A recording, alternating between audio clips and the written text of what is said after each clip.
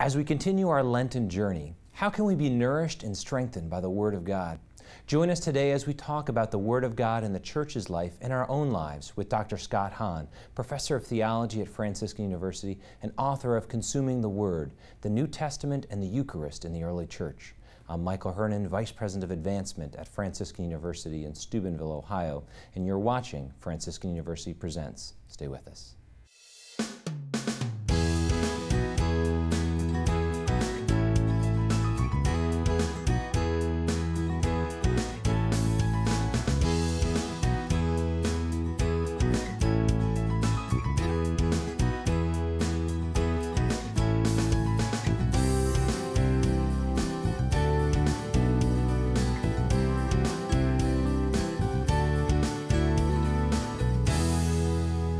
Welcome to Franciscan University Presents. Today we're talking about the Word of God. I'm your host, Michael Hernon, Vice President of Advancement at Franciscan University in Steubenville, Ohio. I'm joined here in our studios with our regular panelist, Dr. Regis Martin, Professor of Systematic Theology. And today we're joined by a special guest panelist, Dr. Donald Asci, Professor of Theology here at Franciscan University. And no stranger, our guest today is Dr. Scott Hahn, who is both a professor at the Franciscan University for about 25 years, yep. And you hold the chair, the Father Michael Scanlon Chair in Biblical Theology and the New Evangelization. You founded the St. Paul Center. You have your PhD from Marquette, and you're an author of about 40 books. I can't keep up with all the books that you write, but today we're talking primarily about consuming the Word. This is a great, great text talking about the Word of God. So just to start us off, what do Catholics mean when we refer to the Word of God? Well, I mean, it's interesting that we use the word "word" and we know what we mean at one level. It's the inspired Scripture, and yet when we look into the Scriptures, we discover that the Word is pointing beyond itself to the Word made flesh. The Catechism distills it nicely when it says that Catholic Christianity is not a religion of the book, but it is a religion of the Word. But the Word, of course, is a person and not merely a page or a set of pages. And what a difference that makes. It doesn't in any way devalue the inspired Word. By subordinating the inspired Word, the incarnate Word, you actually end up endowing sacred Scripture with a certain sacramental quality that we could discuss later on. But I mean, the word in Hebrew and Greek is always bigger than the English word. Yep. Is this what most sharply distinguishes us from our separated brethren? I mean, they're Christian, but they're not Catholic.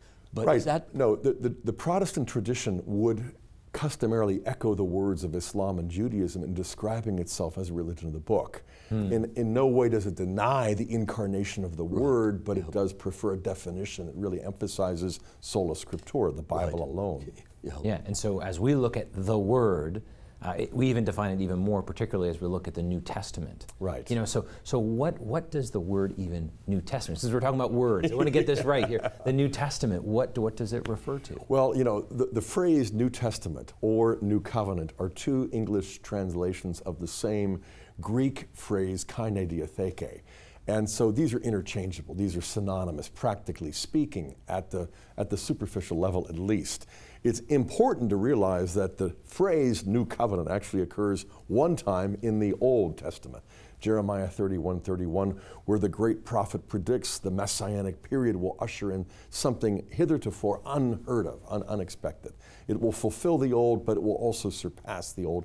It won't just simply restore the status quo. So, you know, when you look into the New Testament, here again, you find the phrase employed, New Testament, in the New Testament, especially at the climax of the Eucharistic institution narrative that Luke supplies us in chapter 22. In verses 16 through 20, which is the culmination of this great Passover mystery, Jesus speaks these solemn words that we know so well. You know, this is the cup or the chalice of my blood, the blood of the new covenant, the blood of the New Testament, again, either way, poured out for you and for many for the forgiveness of sins. And then he adds, do this in memory of me. Right. I think it's significant then to notice something that just I missed for many years, that the New Testament doesn't call itself the New Testament. It refers to the Eucharist as the New Testament. Right. And the only time Jesus ever uses the word testament or covenant or the phrase New Testament or New Covenant is precisely at the culmination of instituting the Holy Eucharist. So I like to put it the way in the book, that the New Testament was a sacrament long before it started to become a document, according to the document. Isn't that impressive? I mean, and so many people, Christians, evangelicals, call themselves New Testament Christians sometimes. And, right. And you refer to that, and yet we as Catholics sometimes forget that that is the context upon which the scriptures, the document, actually spring forth from. So I mean, that's a profound difference. Right. If we put both things together that you've just said, if we come to the New Testament, we're talking not just about words about something, but what God is doing. That's right. And if I want to be a Christian of the New Testament, I've got to participate in that doing. The words can help me understand what God is doing, but what He's doing is the priority for me being a Christian. Yeah, and Exactly. Scott, what you're saying represents a pretty withering indictment of non-Catholic Christians. I don't know if you want to put it quite so polemically, but it seems to me that if your assent to the Articles of the Faith stops short of this Eucharistic presence, then you're not really Christian. You've got to be left behind. You're in the dust. Yeah, I mean, it's really important to see that the Word that we look at in Scripture points to the eternal Word made flesh, and the New Testament we read so carefully, again, points beyond itself to Jesus being the New Testament. It's not enough to say that the New Testament was a sacrament before it started becoming a document, according to the document. You've got to see that the sacrament is Jesus himself. Right. This is my body. This is the cup of my blood, the blood of the New Testament. Do this in memory of me. This is the Eucharist. The Eucharist is the New Testament, and the New Testament is Jesus. Right, right. I mean, and that's just almost too profound to let go. I mean, this is overwhelming. I mean, it's a series of self-evident propositions that took me forever to find, And once I discovered them, I just kind of assembled them in a certain way, and I began to share them with my separated brothers and sisters, close friends, really, who I've stayed in touch with over the years. And it's a kind of rhetorical technology that I didn't see or develop on my own. It was just like, this really just synthesizes what the early church fathers assumed. Right, right. And when you see some of us cradle Catholics, I think, may be entitled to ask, why did you remain so clueless so long? I mean, if it's not a word but a presence, if our faith is not a book but the embodiment of the eternal Word who becomes flesh and is scandalously prolonged and reproduced in the sacrament of the altar, if that's it, then where's everybody else? What happened to them? They missed the boat. Don't underestimate the force of deeply embedded habits, especially when they're shared by practically everybody. Because, the sacred scriptures are so holy and revered. We venerate the scriptures, as Dei Verbum in Vatican II put it. And so as we approach the scriptures and we're so habituated to seeing Old Testament new, it should come as no surprise that when we think about how Christ fulfilled the Old in the New, we still tend to think that the New Testament is literature more than liturgy. It's a document more than a sacrament. It's a page more than a person. And to break through those clouds is... When you make those distinctions there, it goes back to what we said about the fathers of the church. Their experience was different. They had the liturgy, and then the scriptural documents, literary things came later. They had the Eucharist first, then these words that we call the New Testament describing what's happening in that event, what God is in fact doing. They experienced first, and then it was described later for them. Yeah. And what the fathers were doing was largely a reflexive imitation of what the apostles also were doing and assuming, because even before Luke wrote his gospel and the account of the institution of the Eucharist, Paul wrote 1 Corinthians back in the mid-50s. And that's actually the earliest occurrence that we find where we find kaine diatheke, New Testament, New Covenant. And once again, what is Paul writing to the Corinthians? It's the Eucharistic institution narrative. In fact, when you look at all of Paul's letters, Corinthians has more of the ipsissima verba, the very words of Jesus that we find in the Gospels, though the Gospels hadn't been written yet. But throughout Corinthians, the one section that we find the greatest concentration, the deepest density of Jesus' own words is precisely here in chapter 11. And what's the occasion for Paul? To remind the Corinthians of the centerpiece of our faith, the source, the summit, the climax of it all, which is the Eucharist as the new covenant. And so when you step back and look at this, you wonder, it's taken me years to recognize the obvious. And you flip it around and you realize it took years for the New Testament Christians to even have a New Testament. Right. They weren't sitting around waiting and wondering, what are we supposed to believe? Why won't these apostles sit down and start writing epistles and gospels. You know, Jesus said, do this in there, and that's what they all did. Over half of the 12 never ended up contributing a single book to the collection of 27 that we call the New Testament, but they weren't disobeying orders. Jesus didn't write anything. He didn't command them to write anything. I'm glad some of them did, but they didn't have to. Yeah, yeah. And so we're following a pattern that the early church had, where the sacrament, even in our lives, too many Catholics think, oh, I'm not a scripture scholar, and they don't dive into the Bible as much, and which we need to.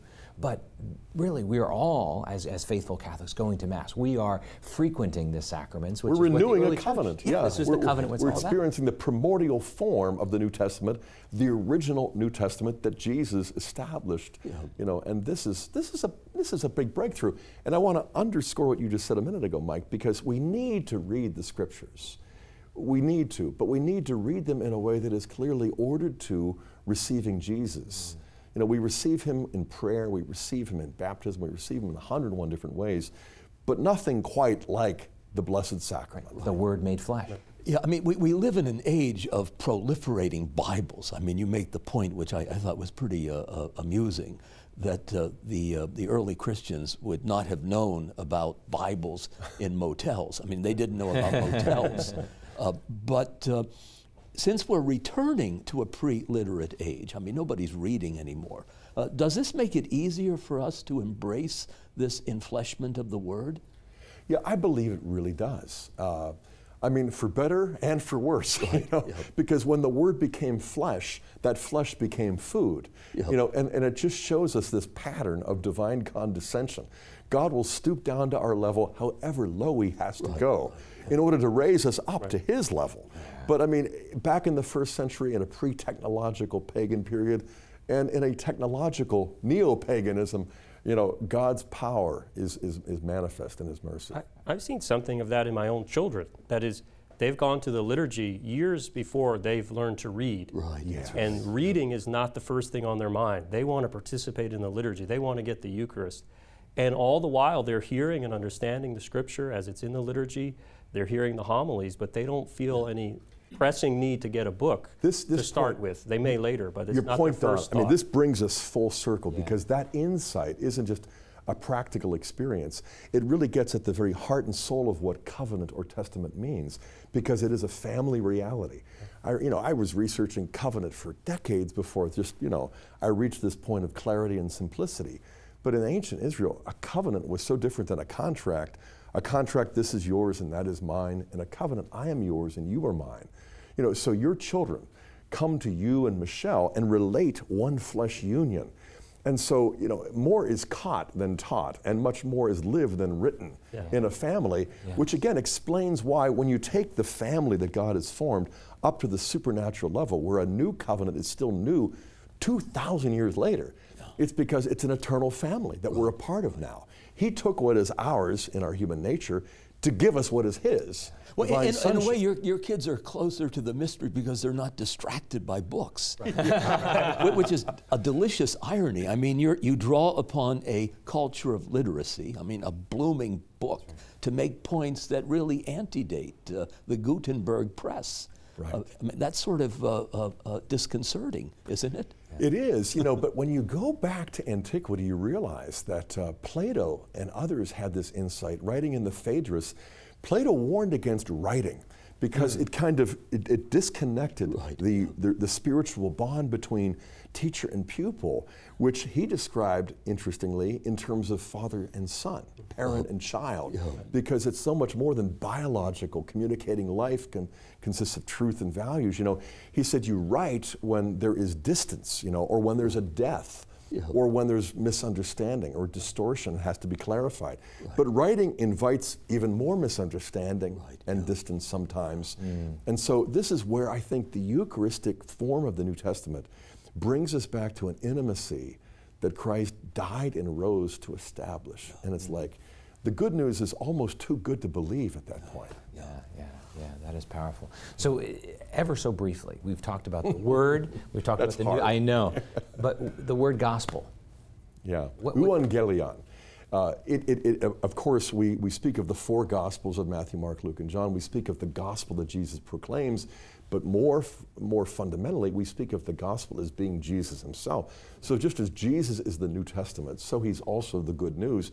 You go all the way back to the Old Testament, and there again you see you find where the seeds are sown. In the second half of Isaiah, the proclamation of the good news for those who are in exile is precisely where Paul derives this notion of euangelion, the good news, the good message, the proclamation.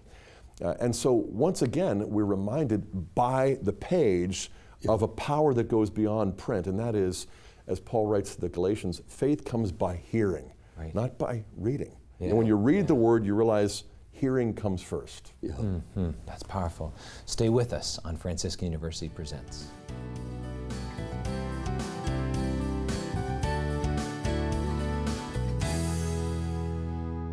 The Eucharist for me was a turning point in my discernment to enter into the Catholic Church.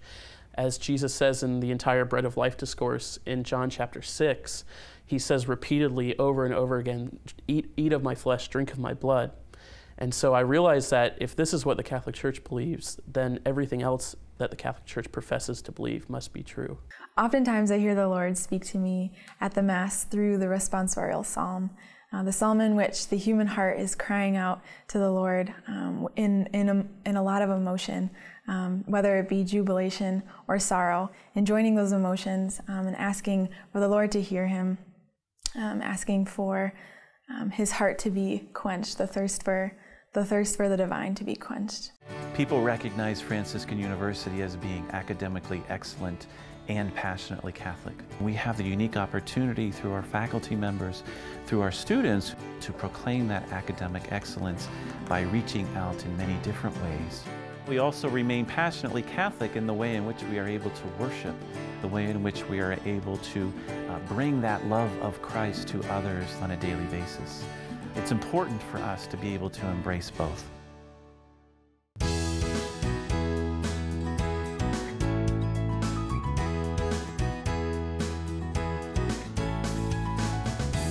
Welcome back to Franciscan University Presents. Today we're talking with author and professor Dr. Scott Hahn about the Word of God. This is a subject that is near and dear to your heart, and it's something that obviously affects all of us as Catholics.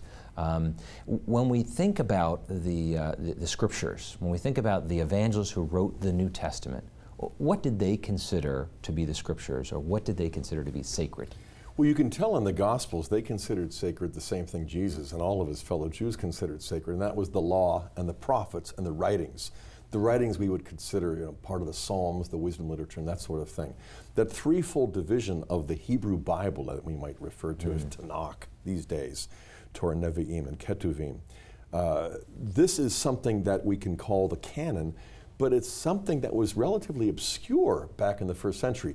You kind of knew what was there at the center, which was the law and the prophets, but the periphery was sort of blurred. Okay. Because, when the Old Testament or the Jewish Bible was translated into Greek about 2 centuries before Jesus in Alexandria, Egypt, we call it the Septuagint because there were 70 elders employed to do the translation. Okay. And the Alexandrian canon actually is the larger canon that Catholics use.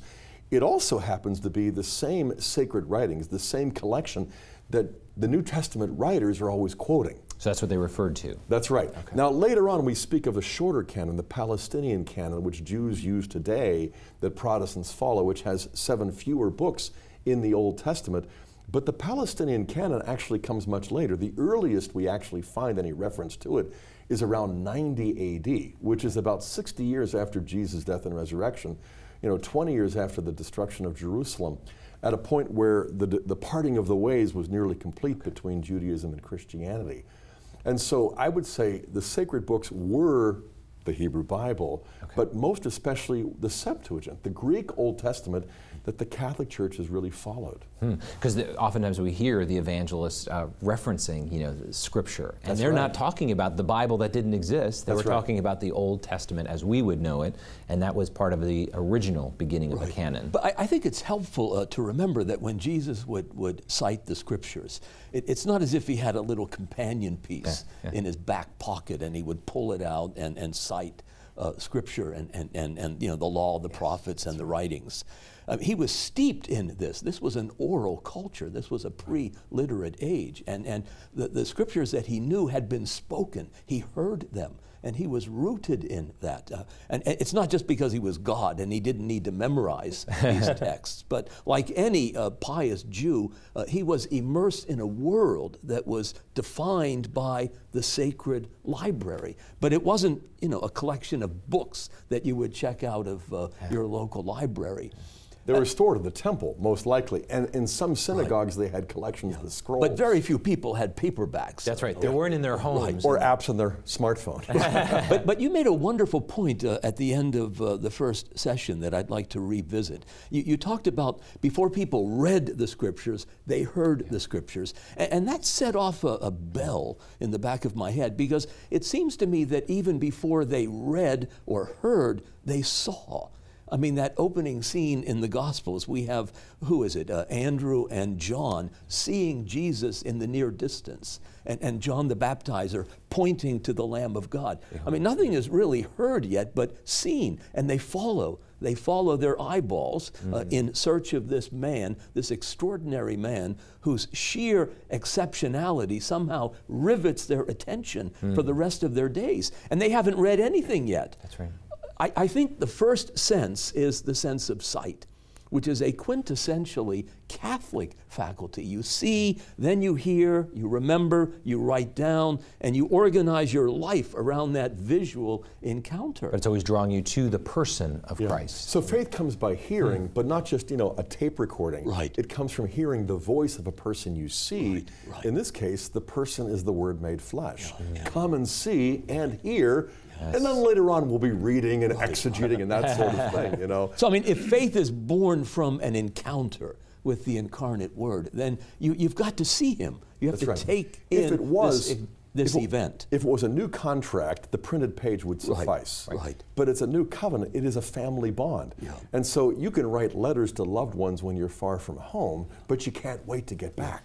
Does that tie in with what we said about the appreciation of sacred scripture for the evangelist or the New Testament writers? That is what they refer to. When we say, oh, here he's referring to the Old Testament, they're referring to people and events more than ideas. Is that accurate? They talk about what happened more than what is an idea there. When Paul speaks of the Old Covenant or Old Testament in 2 Corinthians 3, he's talking about Moses and the veil that he had to wear because the people couldn't look upon the glory, even though it was minimal and fading. So even there, it was written in letters on stone tablets to kind of show the distance.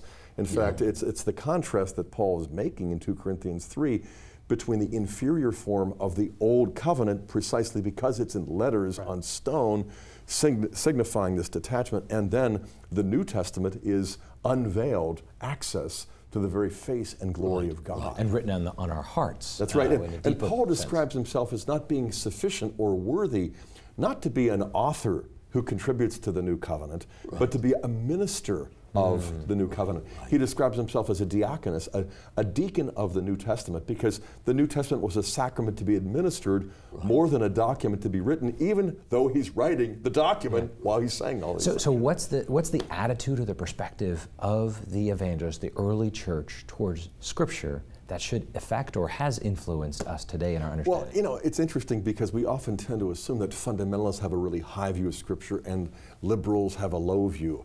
And in fact, this is a perception that is true outside of our tradition. But I'll never forget my professor who I had in seminary. 2 doctorates, one from Harvard. He could speak like 8 or 9 languages, a massive library. And the humblest man, when I had lunch with him, he was really chagrined that I had poped, as he put it. And then afterwards, when we had reconciled, he said, perhaps you've come to the kingdom for a time such as this because your church has maintained the single highest view of Scripture of any denomination, in the midst of all.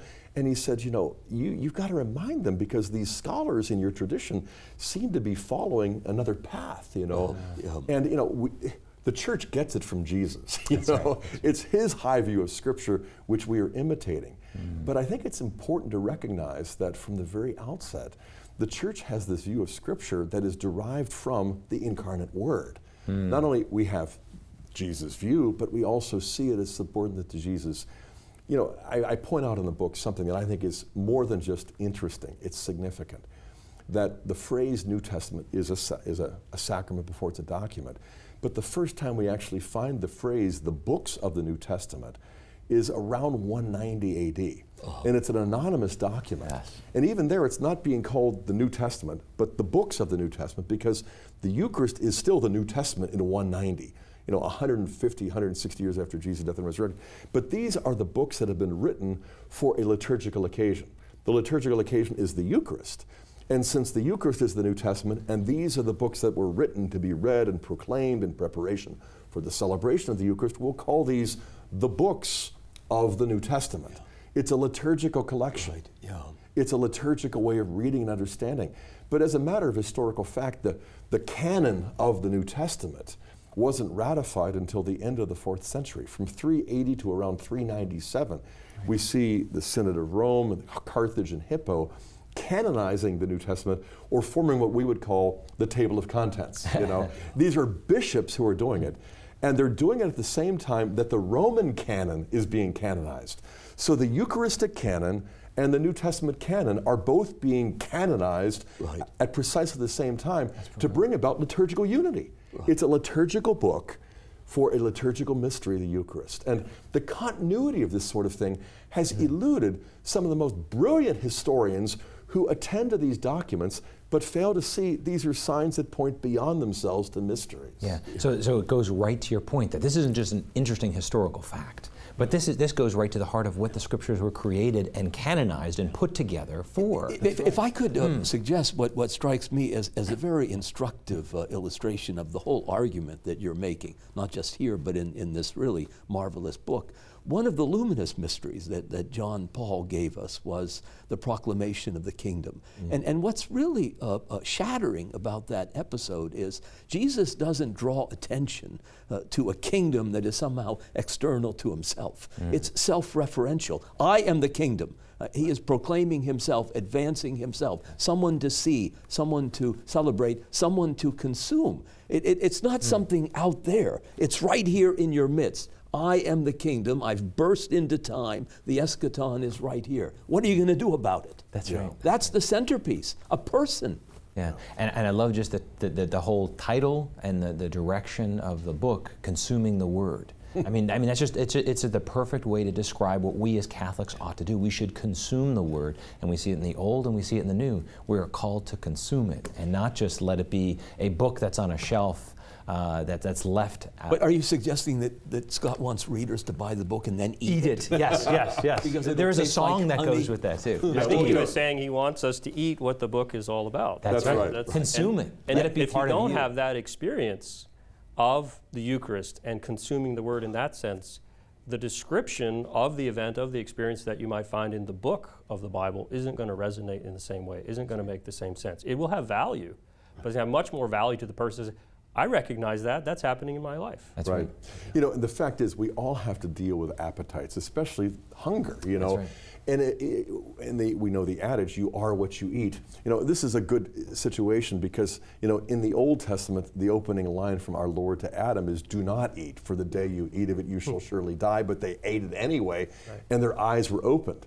Whereas the New Testament is, take and eat. This is my body. Yeah. And in the famous scene in Luke 24, it's precisely when Jesus takes, blesses, breaks, and gives them the Eucharistic bread. Their eyes are opened, but not to nakedness and shame, but to the resurrected glory of the eternal Word. You know, and you get a sense of anticipation even in the Old, because the prophet Ezekiel in chapter 2 and 3 is commanded to announce the Word of God to the people who need hope because they're facing exile. Yeah. But the Word comes to him in a curious form. Here's a scroll, eat it. And don't proclaim the Word until you have. Yeah. And so he eats the scroll, and then he can proclaim the Word. Similarly, in Revelation 10, you have the apocalyptic seer, John, being commanded by the angel to take this little scroll and eat it. And he does, just like Ezekiel. So prophets have got to consume the Word before they proclaim it. But in a certain sense, baptism makes us all prophets, priests, and kings. So we're called to consume the Word And then we're able to kind of go back and give it to other people as well. Yeah. I mean, so you're really inviting people on a journey, a road to Emmaus. That's right. In this book, so that at the end of it, they face the mystery itself and can welcome this incarnate Word into their hearts. Yeah. That's exactly. I mean, this in so many ways was written to be the sequel to another book called The Lamb's Supper, that Mass is Heaven on Earth, which was for me the breakthrough, the eureka moment, where I went to Mass as a Protestant and suddenly, much to my shock and delight, I'm finding the visions of John in the Mass, the Eucharistic, and the liturgy of the Word and the liturgy of the Eucharist. And the consequences of that just kept reverberating, so that years later I am still thinking through the implications that the liturgy is biblical and the Bible is liturgical. Well, what difference does that make? Well, do you have several days? Differences beyond number. And it's not just a quantitative difference. You end up getting much more out of the Bible when you read it from a liturgical standpoint, precisely because you're reading it in precisely the same terms that they wrote it for. That's right. That's profound. I mean, because as we look at this, we've got New Testament Christians. We've got the Word alive in us. It's consuming for us, but it's hopefully consuming us in our lives. Right. New Testament Christians is right, but I mean, if you're going to be a New Testament Christian, you better be a Eucharistic Catholic. That's right. It's pointing us to the Eucharist. Stay with us on Franciscan University Presents.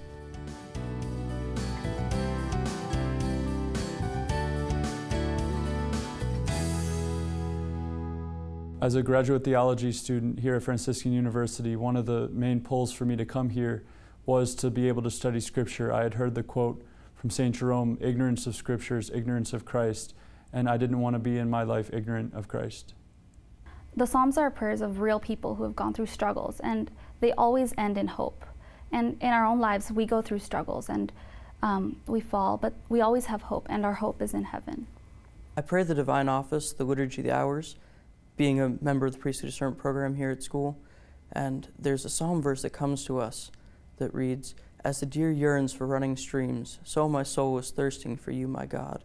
And that's only fulfilled in the reception of the Most Holy Eucharist at Mass. Explore the treasures of your Catholic heritage on a Franciscan University pilgrimage.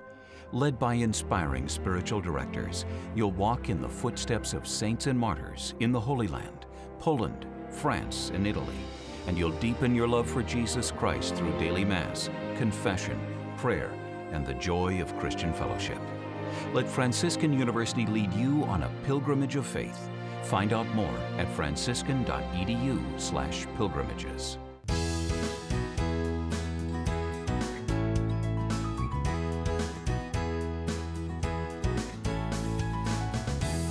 Welcome back to Franciscan University Presents. This entire program springs forth from the very heart of Franciscan University. This is being taped right now in our Communication Arts studio here in Steubenville, Ohio. Our students are operating the cameras and the equipment. Our panelists are faculty here at the university. Today we've been talking about Consuming the Word with Dr. Scott Hahn. This is a great book. I really encourage you to pick it up today. So Scott, we're in the middle of Lent. We've talked a little bit about Scripture, the Word of God.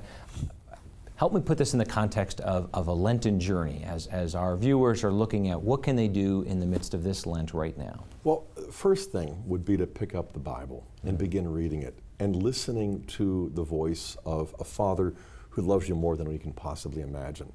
The second thing is to recognize the fact that the Word was made flesh. I think a lot of times we think that, Jesus was too human to be divine. At least that's what people outside the church think. And I think we fail to reckon on the fact that God's power is made perfect in our weakness, as Paul writes in 2 Corinthians 12:9, that he stoops down to our level, but does not end up being encumbered by our limitations. He lifts us up by his power. And so our own humanness is what we find in Scripture. The humanness of Matthew, Mark, Luke, John, Paul, and Peter, and Jude, and all the rest. But the humanness of Jesus, the Word made flesh. We can see how God accepts us just the way we are. But he loves us too much to leave us that way. That's right. And so he is intent upon illuminating our minds, enkindling our hearts with a fiery love, but also just showing us that it isn't the case, when you were young, my strength was made perfect in your weakness. As we get older, we get weaker, and God gets stronger. Yes. And Lent is that kind of time where fasting and prayer and scripture reading and more prayer just enables us to accept ourselves the way God does. Not some sort of, making of excuses, but an acceptance of my own finitude, my own failings, but a longing to be holy and a longing to prepare to receive the resurrected Lord at Easter. It's a journey because life is, but it's a journey that is encumbered by our weaknesses because Christ was. Yes. Yeah. But the resurrection that ends up being celebrated is precisely what gives us hope. St. Benedict in his rule speaks of the joy of Lent. The only time he uses the word joy is describing Lent. Yeah. Which isn't the first thought that comes to my mind. No, but it should be an experience that we have when we realize that God's mercy is so powerful.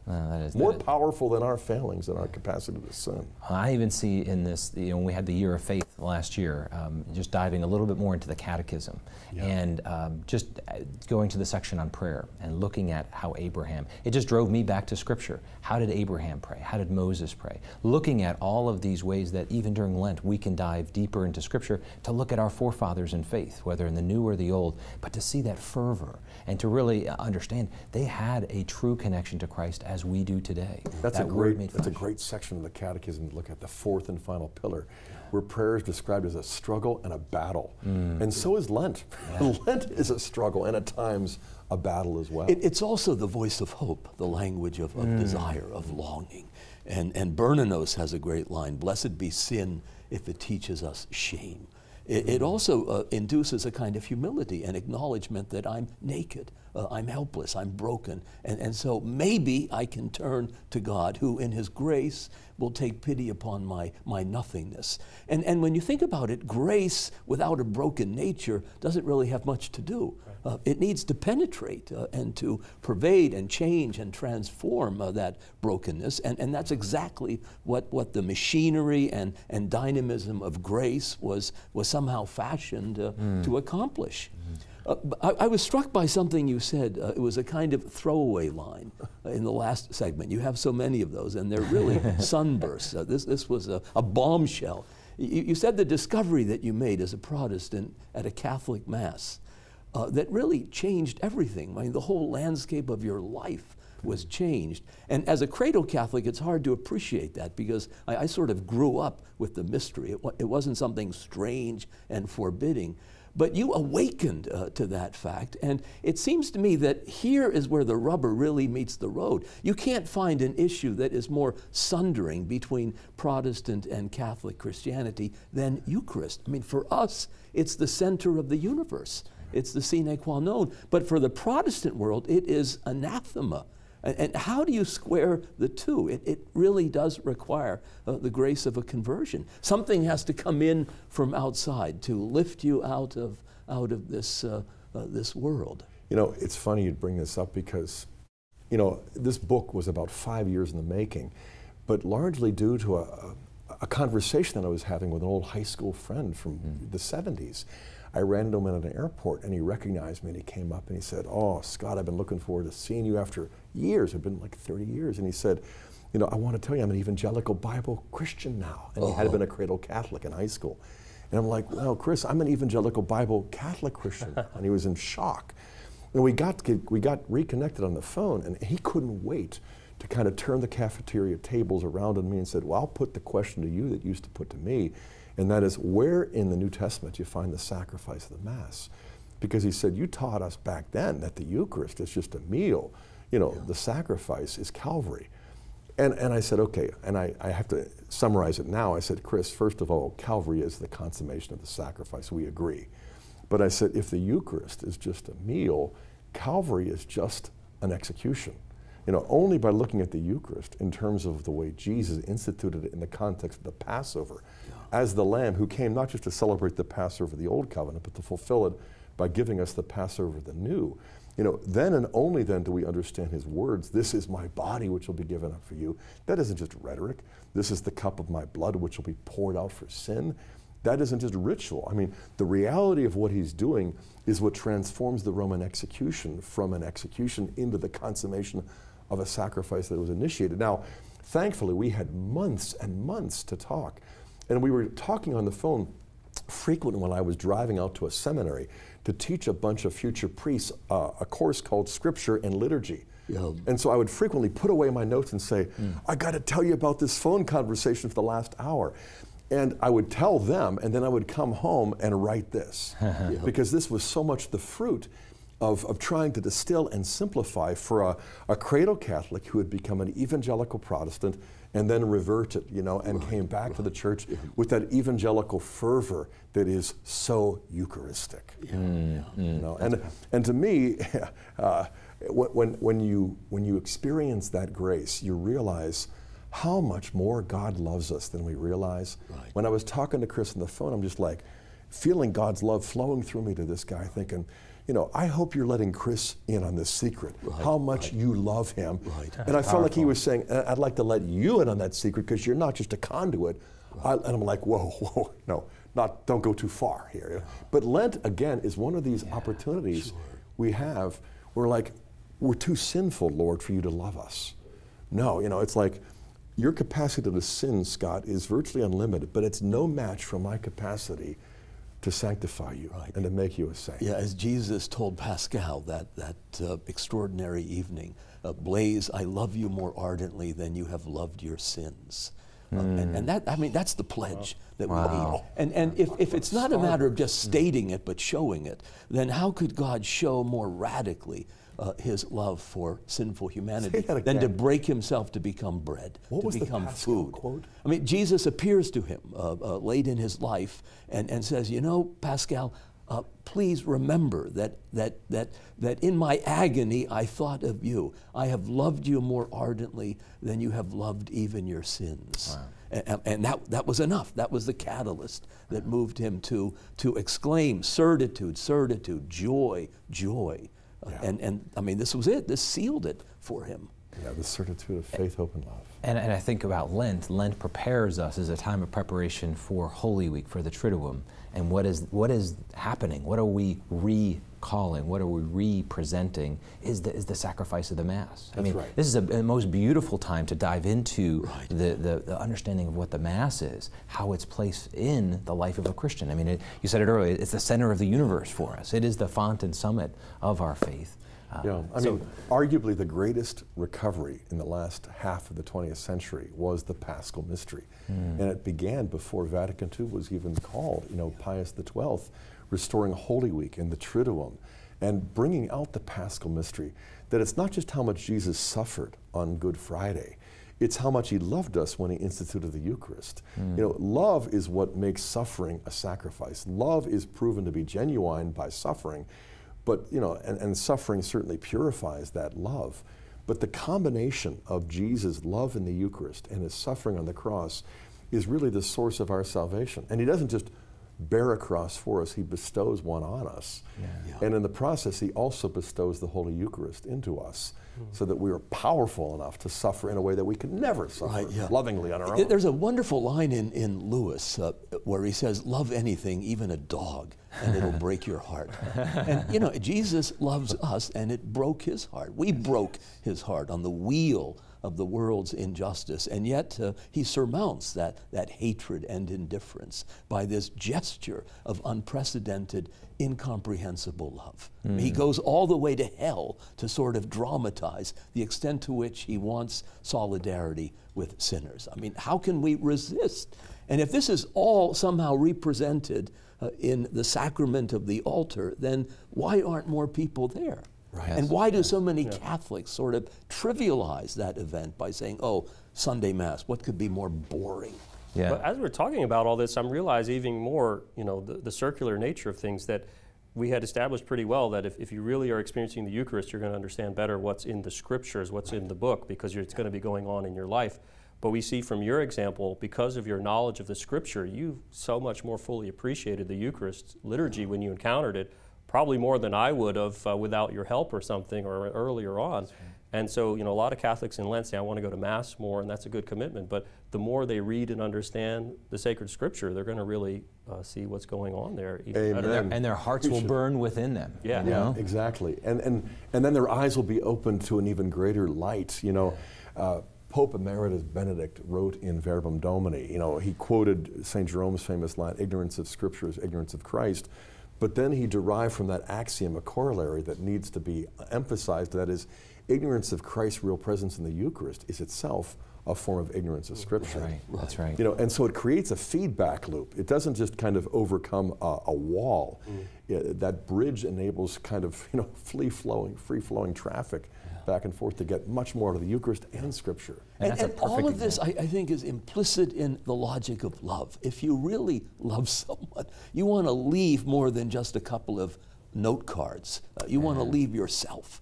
Real presence. That's the kind of proof that finally satisfies. He's here now in our midst as food. Right. And that's a profound thing for all of us to be doing during Lent, is going deeper into Scripture, going deeper into the Mass, finding whether it's consuming the Word or so many other good books or tapes or talks, just to go deep into the Mass, to see what the Scripture, are there particular Scriptures you think you would recommend to any reviewers during Lent? Anything to go deeper on, particularly Holy Week as we go into the celebration? Well, I always love the Gospel of John, just like Ratzinger did, and especially because it gives us a much fuller account of Holy Week. When you look at Matthew, Mark, and Luke, about 1/3 of their Gospels is devoted to Holy Week. It's been described as a passion narrative with a long introduction. But that's truer of John. Half of John, is that last week and the final discourse. But I would also encourage people to use this opportunity to share the Word, to evangelize, to pray, to sacrifice, and to take risks for loved ones and neighbors and co-workers, and to enter with a critical sympathy into the unbelief of others by acknowledging the fact that we struggle too. They read the Bible, it's too human to be divine. They look at Jesus, he's too human to be divine. But the fact is, the humanity is the instrument of the divinity. And so if you can see what God has accepted in us to give us what is his, it's not ultimately up to our rhetorical skill. It's the power of the Holy Spirit who will work through the word of the cross and show us that even in our sharing, his power is made perfect in our weakness. Excellent. Stay with us on Franciscan University Presents.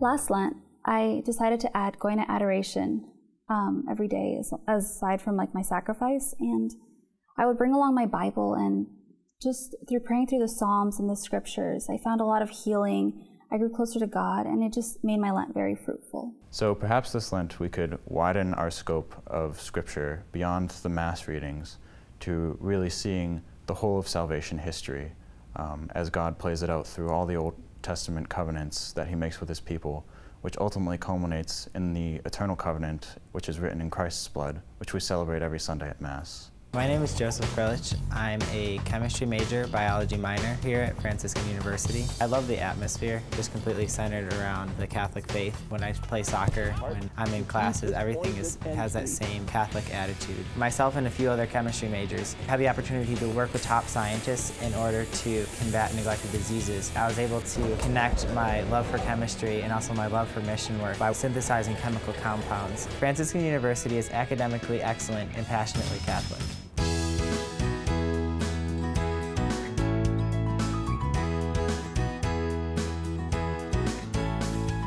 Welcome back to Franciscan University Presents. We've been talking about consuming the Word with Dr. Scott Hahn.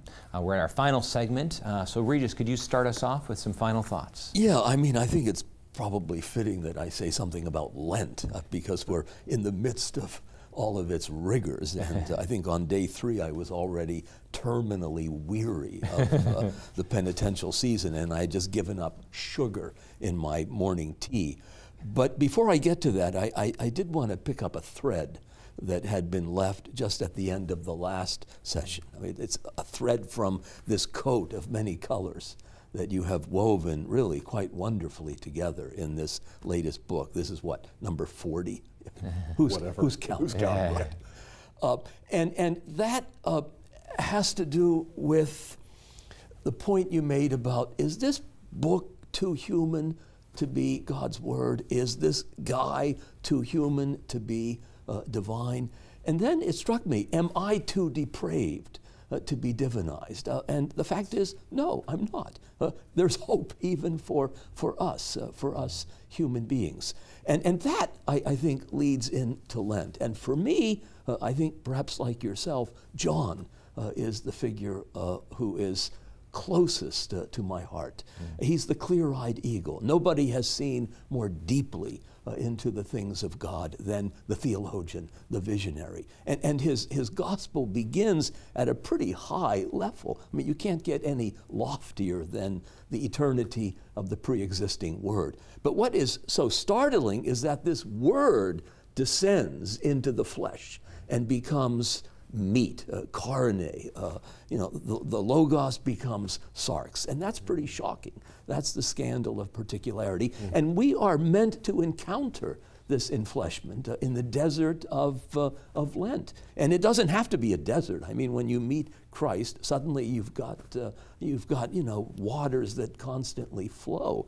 But Lent is for those of us who experience more often than not the absence of His presence. And so we ask God to sort of awaken the hunger for His presence, which lies so often concealed and submerged between the pleasures we pursue. They're certainly present enough, but His presence is what we crave most of all. And Lent, I think, reanimates that hunger and that desire. And to read a book like Consuming the Word, I think, is such a marvelous preparation for Eucharistic celebration. So thank you, Scott. Thanks, Regis. Don. Well, as I read the book and we've been having this discussion, one of the things that's really come into my mind in a clear way, what I really appreciate more, is how valuable the Catholic approach to Scripture is, especially in the information age. You know, the mentality of the information age is something has value if it gives me information. And a lot of times approaching sacred Scripture on those terms, you say, well, what information is a couple of stories or something like that? It's not going to really carry over into my life. But with the Catholic approach to sacred Scripture, we see the point is to go there to get an understanding of an event that's actually happening in my life. And I'm not just getting information, but getting reiteration of an experience that I'm having. Now, sometimes I say, oh, I'm not having that experience, and that's an indication that my life is not all that it's meant to be. I can check my own experiences by the experiences that the Bible is describing taking place in Jesus, in His apostles, in the ones that were preached to by the apostles, all of this. So really getting over the mentality that I want information from the Bible, or I want some thoughts from the Bible, but getting the idea that I'm supposed to come away with an experience that's being described. Is it in my life? Is it not? Where can I find it?